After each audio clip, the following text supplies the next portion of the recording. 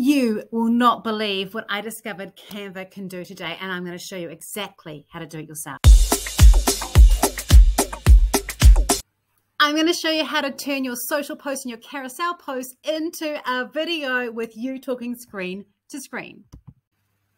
For this, you need an image with text on it, and if you really want to make it sing and make it amazing, you could use a carousel post like this one. So I've got this one, 6 ways to work with me, and we're not going to do the whole thing, but I just want to show you how this works.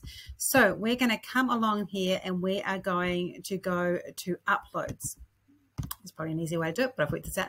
And then we're going to hit record yourself here, and it's going to come up with this little space here, and it's going to have a little picture of yourself because I've got me here, and I'm going to choose to have it with my little, I could have it with my camera, or I could take the camera off if I wanted to, and then it'll just have like a little image of myself. So I'll just have this, sorry, how do we cancel?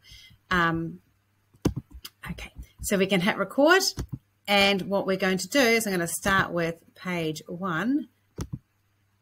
6 ways to work with me. Page 2. First, who is Rachel Klaver? I'm a content marketing coach who's worked with thousands. You're going to need to do that all the way through, reading out the content on the screen, and then when you're done, you're going to have a video. Let's see what it looks like. And it looks like this. 6 ways to work with me. Press the button. First, who is Rachel Klaver? I'm a content marketing coach who's worked with thousands of small businesses across all industries. Number 1, the free way. Come to one of my free marketing events all over New Zealand. Number 2, the book way. Buy my book. Let's talk about how you can use this. 1, you can download it as an MP4 and use it like a post.